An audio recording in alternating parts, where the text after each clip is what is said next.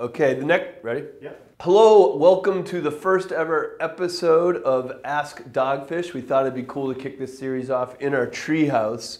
And when we're up here, this is our fortress of truth-telling.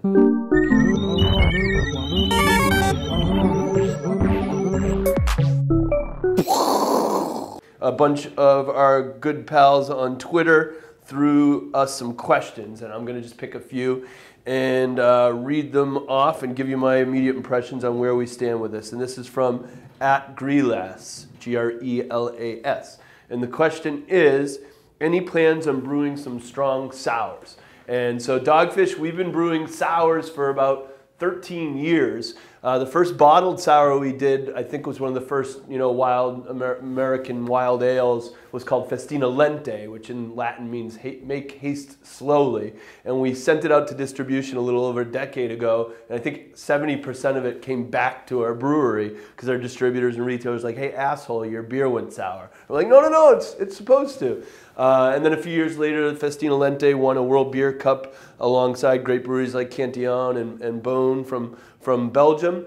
And you started to see sours really get traction in America. And then we did the first bottled Berliner Weiss in America, our Festina Pesch, which is sort of the little brother ABV-wise to Festina Lente. It's under 5%, wonderful summer session-y, subtle sour beer. And the answer to the question is yes, Dogfish is going to be doing more sours.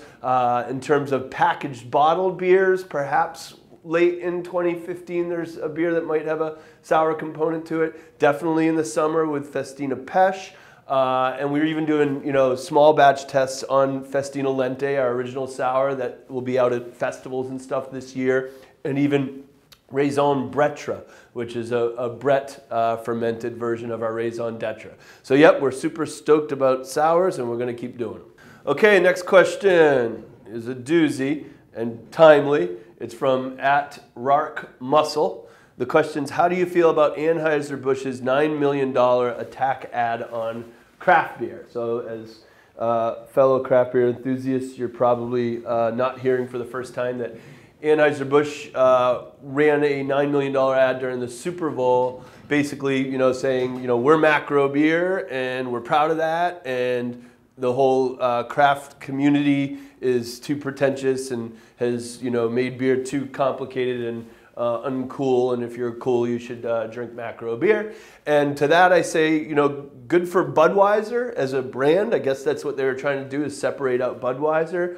But it seemed like a pretty ham-fisted message when ABI is making gigantic overtures to sort of steal the warm and fuzzies of indie craft, by buying out once independent craft breweries or marketing beers like Shock Top as craft. So it did seem a little disingenuous, or talking out both sides of your mouth. But I guess if the people that, a room full of MBAs that just cares about Budweiser as a brand, said, oh, the way we differentiate Budweiser is to make fun of craft, I guess it's understandable. But it makes you question the overall intentions of the giant international conglomerate that is ABI as they interface with true indie craft.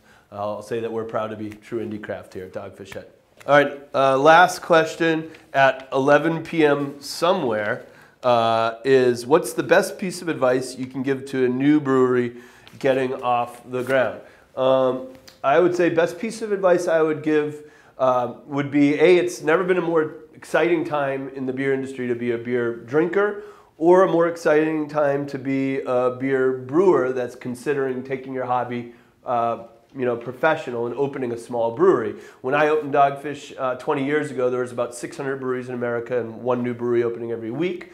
Contrast that to today, here we are, 2015. There's now over 3,000 craft breweries in America and 1.5 new commercial breweries opening every day, which is wonderful. There's going to be so many new awesome beers on the market that we're all going to love drinking, and that's great. But odds are there are going to be new beers coming on the market that aren't paying attention to quality and consistency, and that will make the whole craft beer category, it'll hurt us.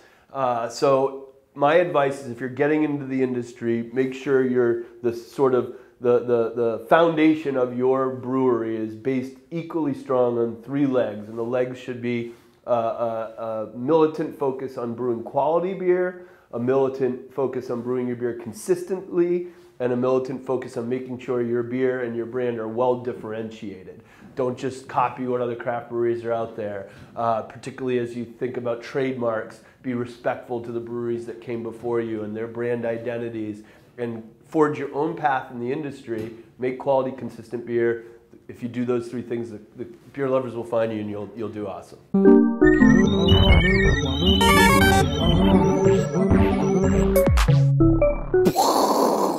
Thanks. See you next time in the Treehouse.